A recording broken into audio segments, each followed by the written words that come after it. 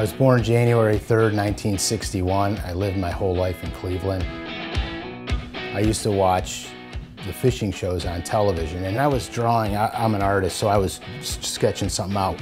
And I said, Dad, if bass eat bluegills, why doesn't someone just make a lure that looks like a bluegill? And I said, like this, and I showed him this picture. And he looked at me and he was so pissed. He's like, dude, if you would just study like that in school, you'd be a straight A student. And I said, but I don't like school, I like fishing. Hey, are we doing first fish $5, biggest $5? Because you're gonna owe me 10 bucks. Kiss my ass, dude. I didn't even know there was such a thing as bass tournaments. When I found this out, I ran to my father and I said, Dad, I could be a professional bass fisherman. He looked at me, he goes, you're going to school and you're getting a job and you're gonna work your way up and someday own the company. What are you talking about fishing for a living? You can't make money fishing. Once we know where we get bit, then we'll know where to keep the boat the rest of the day. Makes sense to me. I found local tournaments. You see them all suspended? Yeah. 5 to 7 feet. For the most part, I was a money donor like half the other people. So what, did you want to bet something? I mean, I'm always open to a bet. I spent my time at Ohio State in product design and marketing. Feel the love, baby. Came home, got a job in an advertising agency, and bought a bass boat. There he is. You got him? Oh, he's a heavy one. Uh-oh. Citrus magic. Citrus. I started fishing all these local tournaments, and I started doing good. It's probably a dang catfish. Come on, don't be. You're on your own, sorry. Yeah. Dude. Outstanding. In 2002, my father passed away. I'll never forget it. We were cleaning out my dad's stuff, and as much as he ragged on me about fishing, I opened up, oh man, this is gonna kill me. I opened up a file cabinet drawer, and every article I was ever in was in it. Every fishing illustration I ever gave him was in it. I mean, he had all of it.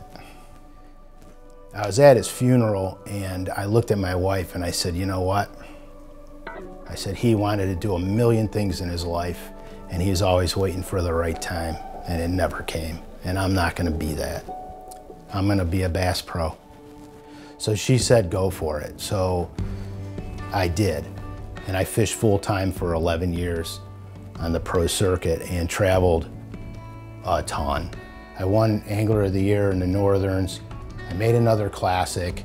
I won the points by one of the largest margins in Bassmaster history at that point in time. I mean, I came home and my kids looked different.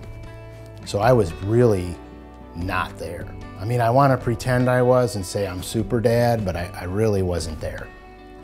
But I'm very fortunate because I have 4 kids and they all love fishing. There he is. Is it good? Yeah. Oh yeah. Oh yeah, dude. Oh yeah. More net in him. Good morning. All right, dude.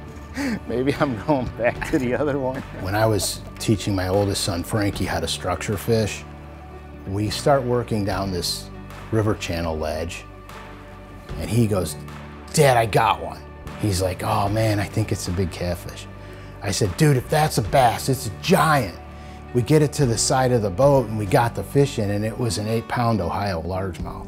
Frankie caught a ton of them that day. He wants to be bigger than he is. Oh, I almost caught him in the air. I wasn't even ready for that at all. When you're fishing with somebody that you care about and they get it and they catch them, there's nothing better than that. And now I'm so fortunate to be with Bomber Lures doing exactly what I love to do. I'm fishing all the time, I'm designing baits all the time, and I don't have to travel 238 days a year. Got him? Yeah, I got him. And I'm around people that love the same stuff that I love. That's on mimosa, dude. Kiss my.